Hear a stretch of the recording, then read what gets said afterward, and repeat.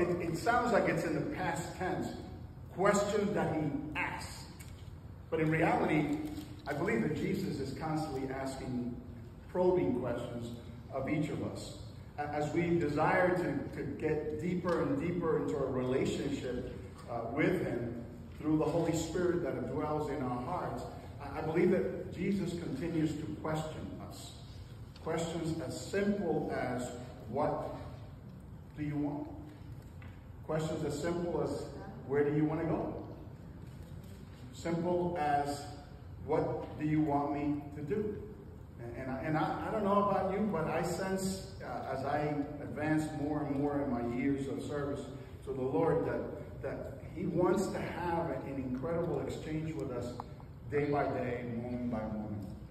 As a matter of fact, I was sharing with Joey before the service that more and more I'm trying to obey the little probings that the Spirit of God has in me, and for some reason I neglected to listen just recently, and something backfired, and of course we had to run around and do so many different things.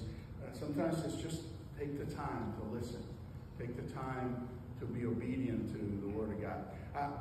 Norma, you don't have to do it right now, but sometime in the next 25 minutes, I want you to remember the question you asked me of yesterday. I think it was yesterday when we were out. You know, something that really challenged me, and my response, remember, was that somehow I don't really understand the person. Remember that? My response was, I don't understand blank. You know, I'd ask, what's one of the hardest things for you to, I think the question you said was, one of the hardest things for you to understand. And my response was, and that's just a little teaser for those of you who can stay for the discussion group in our Bible study. Because today we're going to analyze something that everybody assumes, but I think nobody